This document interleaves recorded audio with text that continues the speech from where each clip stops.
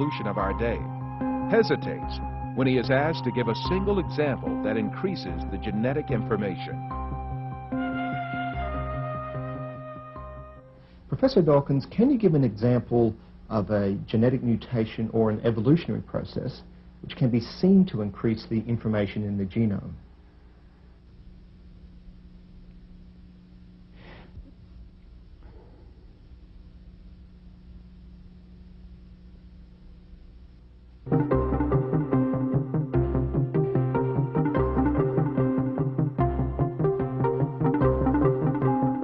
The truth is very evident. Life has such a complex design that can never come about by chance.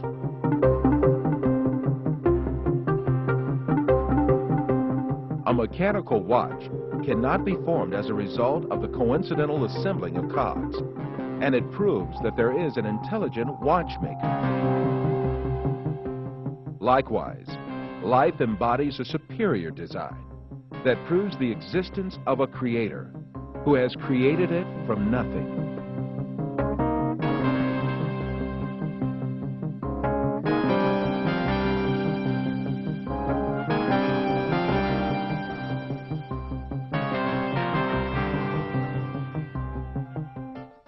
The whole universe is the outcome of a flawless creation. The exalted wisdom, power, and knowledge of the Creator shows itself in everything He has created.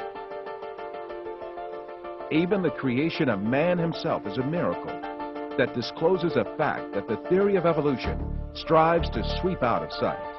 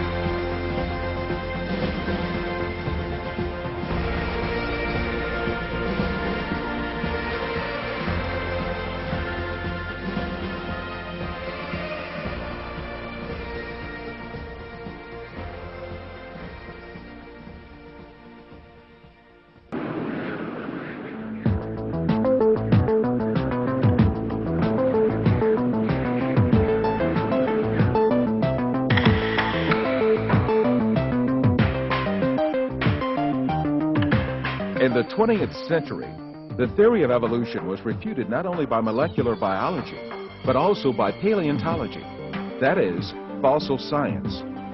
No fossil remains supporting evolution have ever been unearthed in excavations conducted in every corner of the world.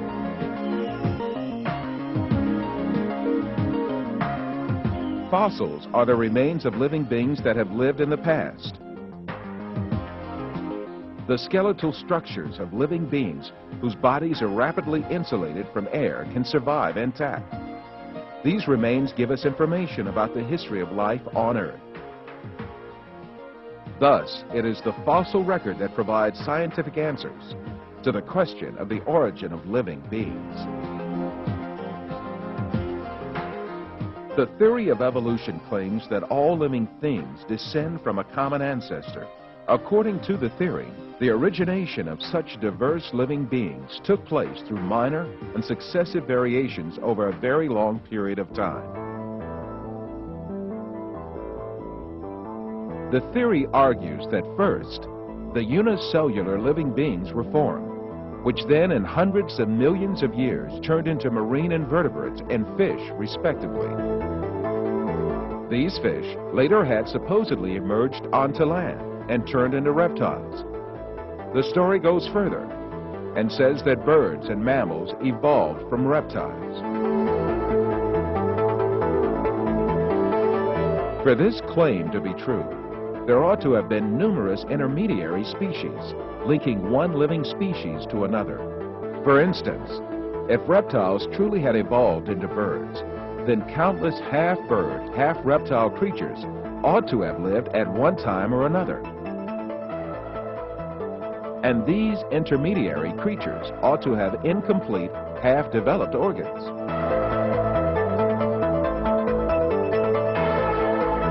Darwin called these hypothetical creatures transitional forms. He knew that in order to support his theory, the remains of such intermediate forms had to be found in the fossil record. And the origin of species, he wrote, "If my theory be true, numberless intermediate varieties linking most closely all the species of the same group together must assuredly have existed. Consequently, evidence of their former existence could be found only amongst fossil remains." However, Darwin was aware that the fossil record did not contain any of these hypothetical intermediate forms. This is why he devoted a special chapter to this in his book and posed these troubled questions. Why, if species have descended from other species by fine gradations, do we not everywhere see innumerable transitional forms? But as by this theory, innumerable transitional forms must have existed, why do we not find them embedded in countless numbers in the crust of the Earth? Darwin had supposed that such transitional forms would be discovered when the fossil record was inspected more carefully. Subsequently, evolutionists that followed him examined geological layers all around the world for 140 years and looked for these missing fossils. All these efforts ended with great despair. The transitional forms imagined by Darwin remained just that, figments of imagination.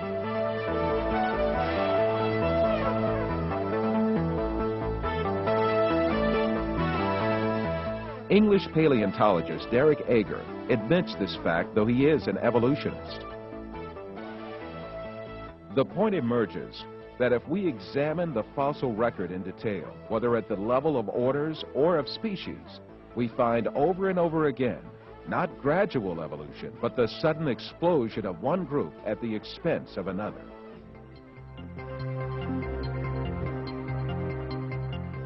The oldest stratum of the Earth in which fossils of living creatures have been found is that of the Cambrian, which has an estimated age of 500 to 530 million years. In strata older than the Cambrian, no fossils of any creatures except a few unicellular organisms are to be seen. In the Cambrian period, however, many diverse species appear quite abruptly. More than 30 invertebrate species, such as jellyfish, starfish, trilobites, and snails emerge all of a sudden.